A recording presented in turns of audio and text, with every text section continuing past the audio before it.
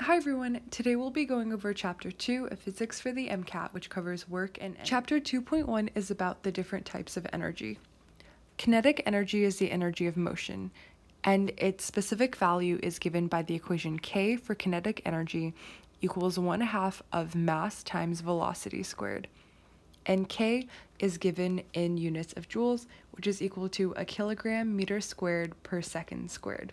And this is the unit for all energy. Potential energy, on the other hand, is related to position in space. So there's gravitational potential energy, which is equal to U equals mgh, where m is the mass of the object, g is the gravitational constant, which is equal to 9.8 meters per second squared, and h is the height of the object, which is in meters. Elastic potential energy is the potential energy that is stored in springs. So all springs have an equilibrium position where it is if you don't do anything to it. And the potential energy comes into play when you stretch or compress it to a certain distance. So x is the displacement from equilibrium, either stretching or compressing. K is a particular spring constant, and this is multiplied by 1/2. So the elastic potential energy is 1/2 times the spring constant times the displacement from equilibrium squared.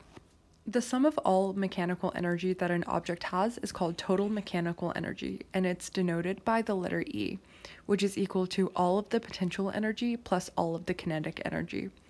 It's often more helpful to think about this in terms of the change in mechanical energy. So if something happens to this object, the change in mechanical energy is equal to the change in potential energy plus the change in kinetic energy. So there's a concept called conservative forces, and basically what it means for something to be a conservative force is that it doesn't change the amount of total mechanical energy an object has. So how you know if a certain force is a conservative force is that there are two possible scenarios. First, if you go in a particular path, if it ends up at the same point, you know that all of the forces were conservative because the total mechanical energy didn't change. And this is true no matter what path you take. So you can take any kind of wild path you want. If it ends up at the same point, you know that this was a conservative force. The other way you know if something's a conservative force is that if you take two different paths to reach from one point to another point, these two paths have different distances, they have different ways of getting there, but they end up at the same point anyway. So in this case, you can take this first path or the second path, and they would both end up at this exact same place, which means that the path that this conservative force took didn't affect the amount of total mechanical energy. So this would be a conservative force. And when something is a conservative force, this means that the change in mechanical energy, which is equal to what we discussed earlier, is equal to 0. So there was no change in total mechanical energy. But when there are non-conservative forces, such as friction or loss of heat, you have a different equation. And this is in order to find the amount of non-conservative work, this is equal to the change in total mechanical energy, which is equal to potential energy plus kinetic energy, and this is not equal to 0 because you've lost some mechanical energy now to friction or heat. Chapter 2.2 is about work, and the definition of work is energy transferred from one system to another through the course of movement. The equation for work is work equals force times distance. And since these are vectors, in order to transfer these to a scalar quantity, we can write that force times distance times cosine theta is equal to work.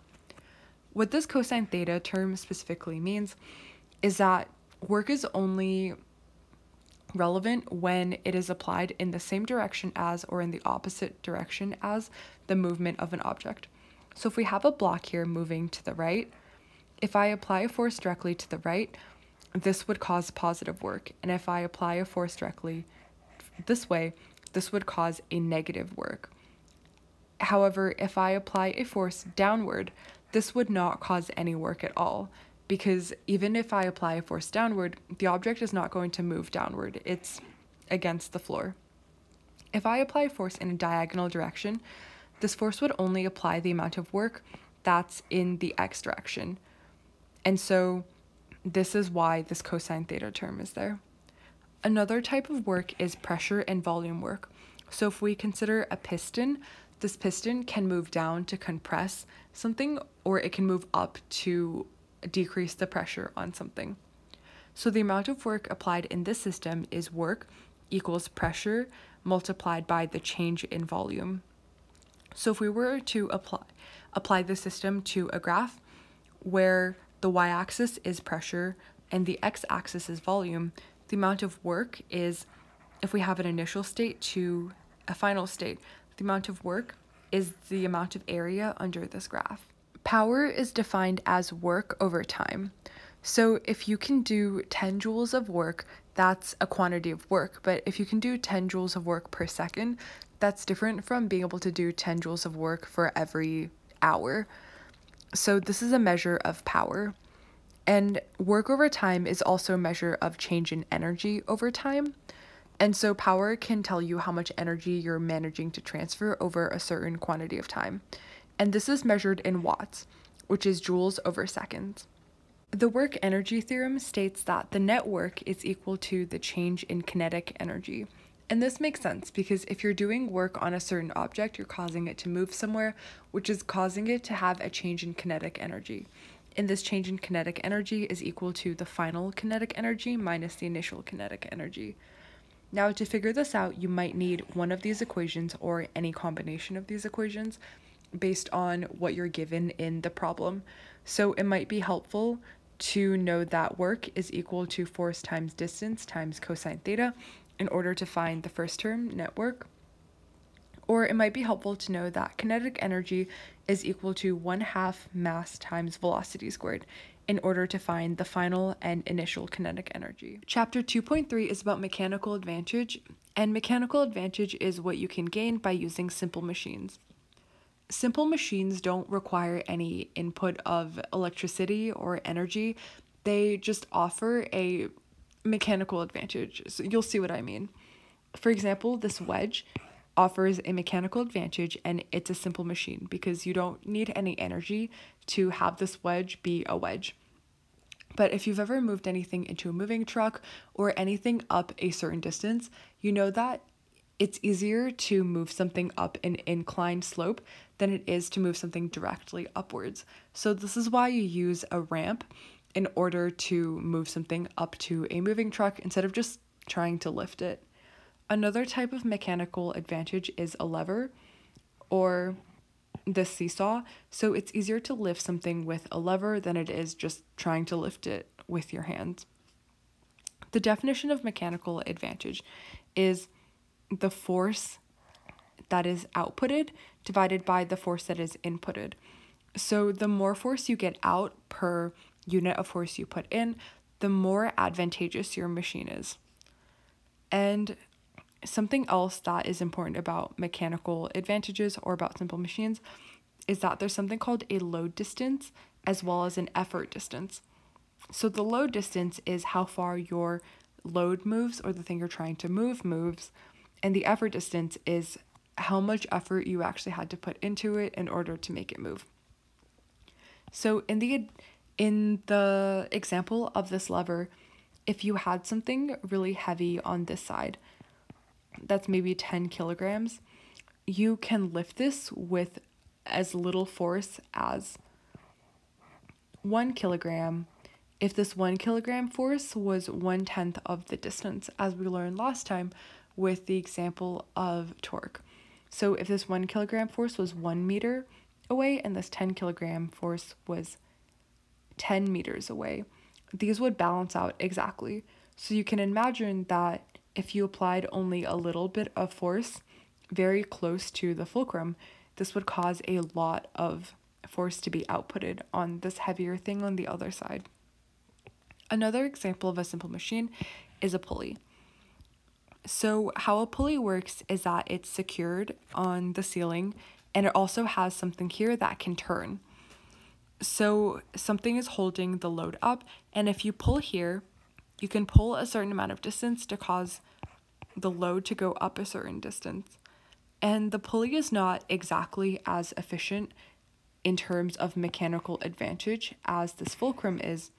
However, the pulley can make it easier to pull the load upwards because this load is being supported by the ceiling as well, so it wouldn't feel as heavy to your arm in order to pull it upwards. The efficiency of a machine is equal to work out divided by work in, and this is also equal to the load times the load distance divided by the effort times the effort distance.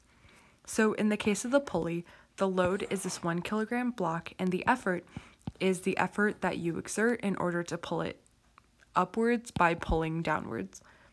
So in this case, the effort distance is twice as much as the load distance. Because, for example, if you pull 1 meter downward, this would cause only a half meter upward. And this is because if you pull 1 meter downward here, half of this meter is on the left side of the string and half of this meter is on the right side of the string. So the load would only move a half meter upwards. However, the efficiency of this isn't necessarily less than 1 because the amount of effort you put into pulling it downward isn't as much as if you just lifted it upward because it's attached here. So the efficiency of this machine is equal to the load divided by the effort, and the effort here would be half the load, and the load distance would be half of the effort. So this machine actually doesn't really cause any increase in efficiency, but it causes an increase in mechanical advantage because you have to apply less force in. And this can be helpful because even though you're not doing less total work, it's easier to apply less force over time for a human being who's just trying to pull a string with their arm than it is to apply a very high amount of force over a short amount of time. And this is the end of chapter 2, so thank you so much for watching, and I hope that this video helped you.